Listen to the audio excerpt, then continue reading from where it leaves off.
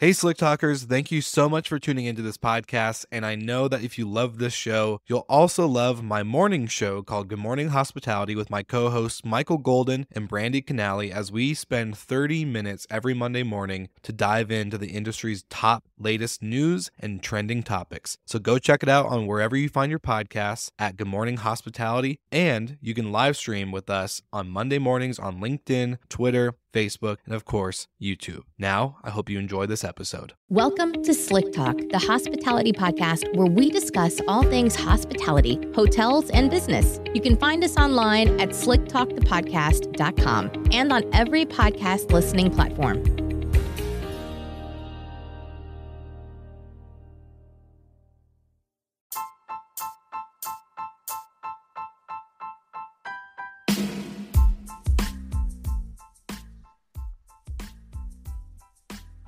Well, good afternoon, my Slick Talkers and hospitality professionals. It is Tuesday, 2 p.m. here. I'm excited for this episode of Slick Talk, the Hospitality Podcast, just because I have a special guest who actually reached out to me via email. And today I have the pleasure of introducing Adam Knight, 20-year-plus veteran in the hospitality industry, working for high-end hotels from the Caribbean to California, and also taking some schooling in British Columbia. So, without further ado, introducing this episode of Slick Talk, the Hospitality Podcast. So you want to become a hotel manager. I'm excited to introduce Adam. Adam, how are you doing today? Well, how about you? Cannot complain. I'm pumped for this episode and just want to say thank you again for reaching out.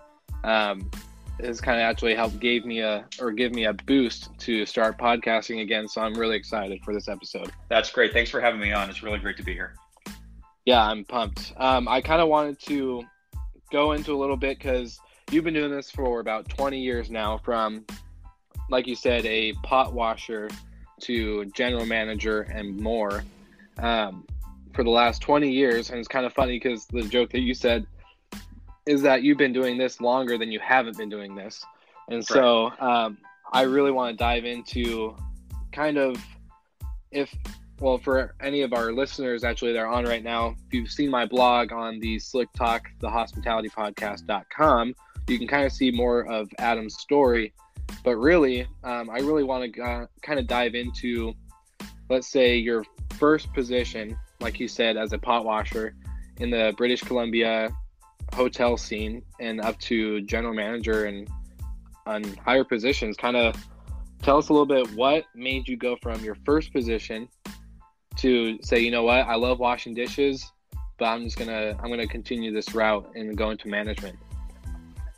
I'll try to distill the story because it's a long one. It covers a little over 2 decades. But I started, as you said, as a pot washer in Jasper, Alberta, at what was the Canadian Pacific Jasper Park Lodge at the time. So this is all the way back in the mid-90s.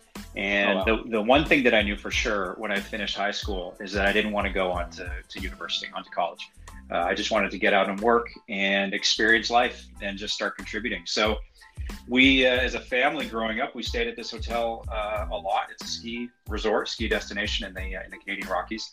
And I applied just out of the blue for a position and got hired as a pot washer, working the 7 p.m. to 3 a.m. shift.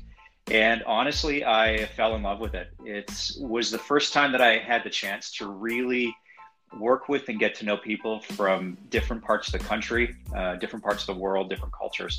And it was just that much of an eye-opening experience that I really wanted to get as much as I could out of the industry. And it really just went from there. Worked in Jasper for a little over a year. I moved back to Edmonton, Alberta, where I grew up. Took a job as a bellman at a hotel in downtown Edmonton. And then after a few years doing that job, it was about time to think about going on to school.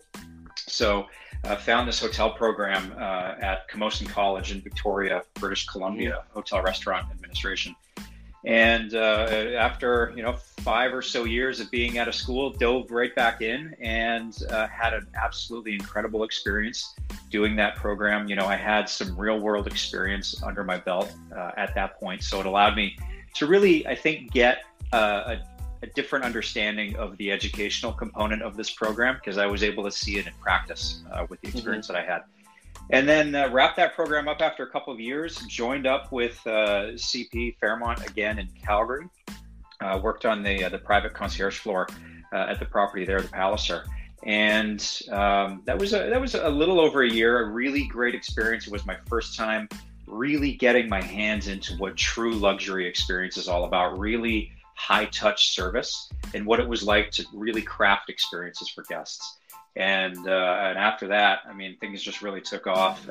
At the time, the only real international outpost in CP and Fairmont was Bermuda and Barbados. So I had an opportunity to join with the Hamilton Princess in Bermuda as guest services manager, and that was my first true management position.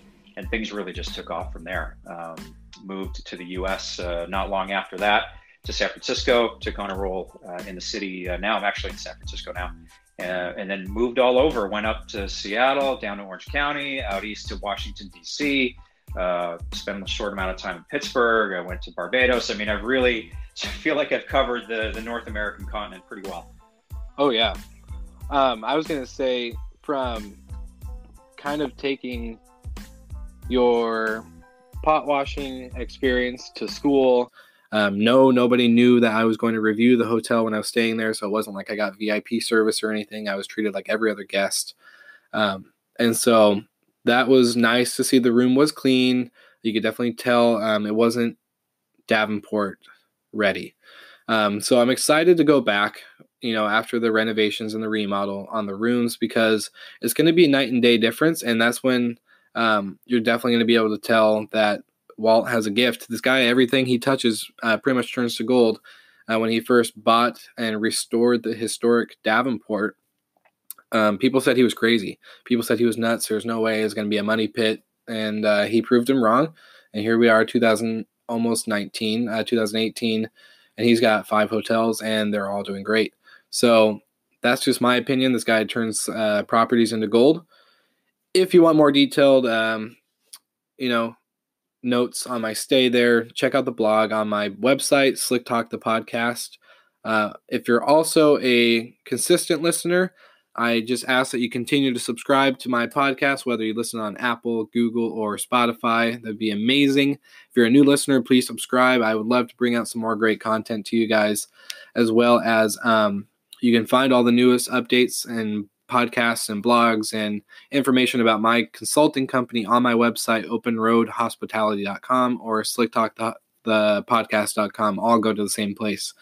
So it'd be great if I can get some subscribers, join my website, check out my Facebook and everything like that. I would love all the support I can get. For those who do listen and have listened before, please, if you have not already heard the episode with me and Adam Knight, I recommend you look at it now, because if you're in the industry, this is something that you want to hear. I've been getting some really good feedback from people in the industry of hotels, whether it's front desk or marketing or sales or back of house. They've been getting a lot of really good feedback from them, and I'm just really excited. So as we did this episode, So You Want to Be a Hotel Manager, Adam and I really dove into what it takes to be a leader. What's the difference between a leader and a boss versus a person sitting at a desk and doing paperwork, and actually being in the trenches, serving his staff and the guests at the same time. And then now we're creating a series. It's going to be a hotel hospitality series on just a couple of different topics, but we're going to really dive into the difference between hospitality and service, along with some guest and staff information, how to onboard new staff members, how to really create a dynamic culture like Ritz-Carlton and Hilton and Marriott all done successfully for their employees and their staff members, and especially what you can do for a boutique hotel if you work at one of those, or if you're under maybe just something that needs a little bit of a little bit of breath into the property and into the culture itself. So I'm really excited. If you guys want to stay tuned, we are emailing and texting back and forth, Adam and I, and getting some stuff done, getting some content written, getting ready to record, and bring you guys some good news and information. So thank you again for listening to my podcast. I'm super excited. This was a quick episode, quick kind of overview of the Centennial. Love your guys' feedback. If you're on Anchor, go ahead and shoot me a voice message. If you're just listening on a different platform, go ahead and email me. My contact information is on the About page on my website. Love it, love it, love it so much. Thank you guys for listening, and I will talk to you guys all very soon. Thank you so much for listening. We love your support and want to And I'll talk to you guys soon next week. Thank you for listening.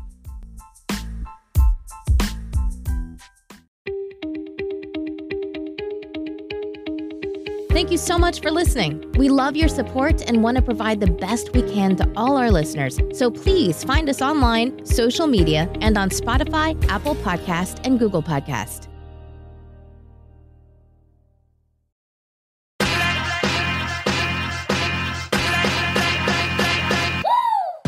What's up, everybody? If you've gotten this far into the episode of Slick Talk, the Hospitality Podcast, then you are amazing, and thank you so much for tuning in. We want to send you two places really quickly. If you can, check out the show notes and click the hospitality.fm link. Check out all of our other shows on the podcast network. And don't forget, if you have someone that you want to hear on the podcast, then fill out the guest fill out form so that way we can get them on the show. Thank you so much for tuning in, and I hope you enjoy another episode of Slick Talk, the Hospitality Podcast.